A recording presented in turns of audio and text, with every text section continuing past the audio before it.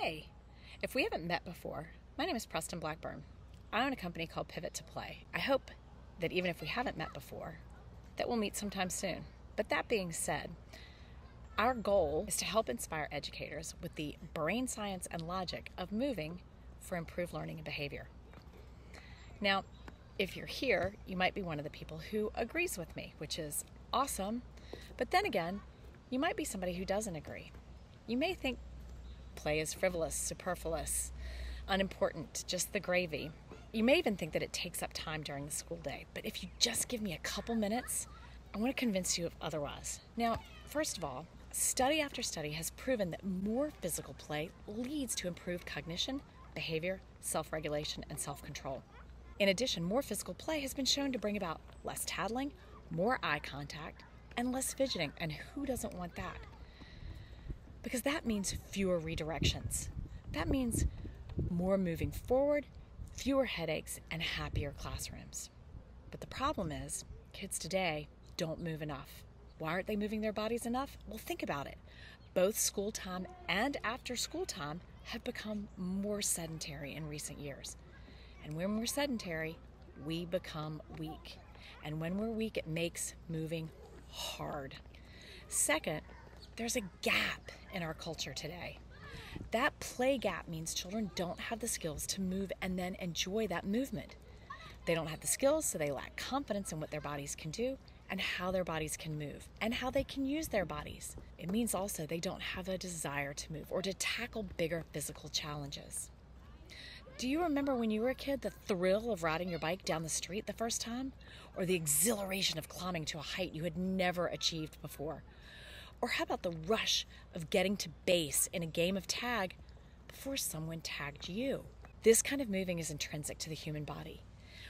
What children do today, sedentary activities, is not hardwired into our brains and our bodies. Sedentary activities don't wire the brain to understand how to move the body, to write, or how to keep it still when it's time to attend. The third thing, sedentary behaviors make children weak. It means that everything from sitting at a desk to holding and manipulating a pencil are harder than they should be. But with ample time to move, children gain the skill, the confidence, and desire to move more. And when they repeat that over and over again, they become physically literate. Physical literacy means children know how to use their bodies, whether it's to climb a tree, to kick a ball, or to write their names. Physically literate children have the strength to sit comfortably at a desk or in circle time. They are strong enough to hold up their heads, to write, or to read. And they are strong enough to pursue other physical activity.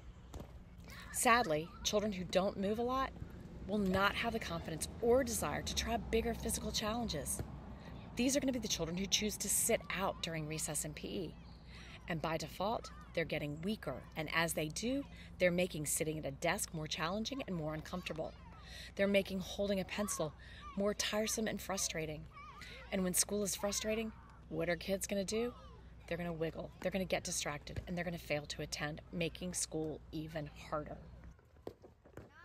But there's a cure. It's not expensive. It's something children innately crave, and it is not hard to add into the school day. We can no longer ignore the fact that children need to move their bodies, and they need to move them more than what we're giving them opportunity to do. We can't just depend on recess and PE or after school time to lay that neural wiring that they need to improve their cognition and to improve their behavior. We have to be able to add it into the school day. Teachers can do it. It's not terribly hard. We've got the tools and the data that you need to make it happen. So fill the play gap, get kids moving, and bring calm to your classroom. Hopefully, this 2 minutes has changed your mind, has sparked a little curiosity, and perhaps you are ready to bring that calm to your classroom to help your kids succeed and excel in school. I'm curious as to what you think, so please leave a comment down below. Click our link below and check out our curriculum that we have to help kids get moving during the school day. Check out our blog, which is also linked below, which will help you argue for more play, to defend play, physical play in the classroom. We can do this, and we can change our culture to make school more fun again, to make school and kids happier.